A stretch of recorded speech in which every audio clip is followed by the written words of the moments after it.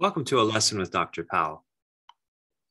Let's suppose that we have a composition of two functions, f of g of x, which we can think of as f of g of x this way.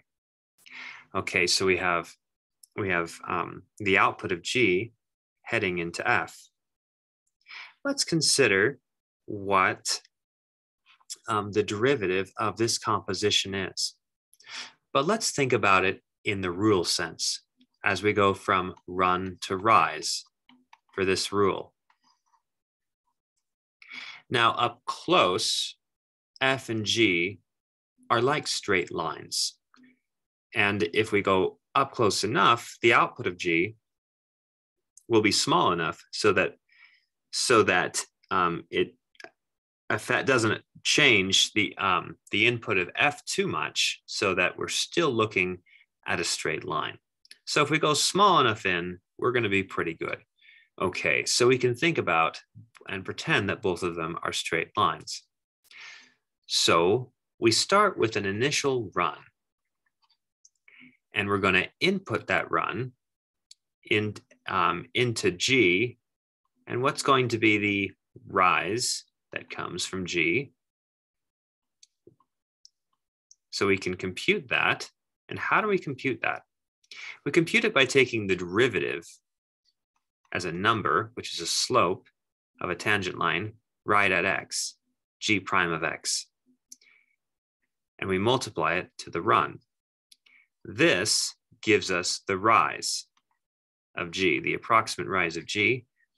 So let's take this now, this rise of g, and that actually is equal to the run of what's going into f right now, because we're putting that into f. So this is the run that we're going to put into f. So how do you compute the rise then from this run that's going into f?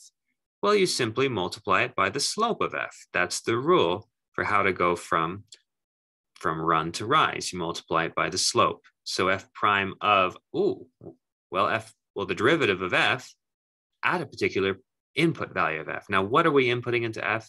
We are inputting the point g of x.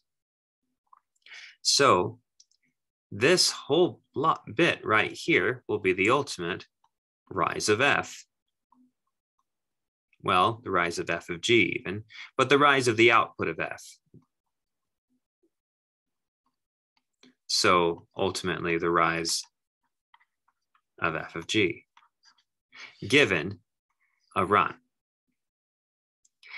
So this right here is a nice description of the derivative of a composition. Simply, you see this little circle here? We're just multiplying. We multiply the slopes. We multiply this derivative by this one if we see composition. Now, we have to be careful, because what do we plug in to the function? We don't plug in x here because x isn't going into f. What is going into f? G of x. So you plug in what's going into each function, into the respective derivative, and multiply. In that way, this composition symbol turns into multiplication when we go to derivatives. Let's take one more look at this. So thinking about this, let's use some symbols. Perhaps we have a ratio that goes from a run to a rise of g, which will say a rise of g. We'll use this symbol here for a rise of the function g. And this right here will be a constant slope, meaning g prime of x.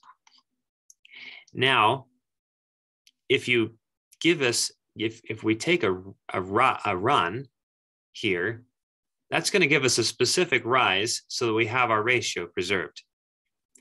Now let's take that specific rise and let's put that rise into f as a run. Now now let's consider the ratio of the derivative of f, where this guy is our run. So we're going to output a particular rise. So this would be like the rise. Then thinking about these symbols that way, these symbols are numbers based upon a non-zero run that we started with. Now, given that idea, these two numbers will cancel. And then we'll be left with df over dx. So a ratio from run to rise. Now, what if dg itself were 0? So that means there'll be no there'll be no rise of g at all. Well, if there's no rise of g at all, then there's no run coming into f, which means we're going to be stabilized anyway. So we'll end up just getting 0 in the end. But still, nonetheless, we still have the idea that this thing right here, this ratio, which actually is the derivative of f with g of x plugged in, times this guy, which is 0, is still ultimately 0 as desired. So this multiplication always holds. Even if you think about these symbols and cancellation. Cancellation can occur in the case of this being 0. However, if it is 0, we have another reason why this whole thing, while this is still the ultimate derivative of the composition. So the derivative of the composition. And we'll look at some examples of this and how to work with it. Thanks for watching.